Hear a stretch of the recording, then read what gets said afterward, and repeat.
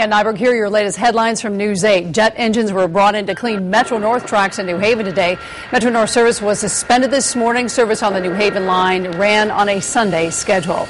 Highways are backed up and running today after a truck ban slowed things down. Trucks were not allowed on state highways until after 10 this morning so that crews could get out and plow the roads.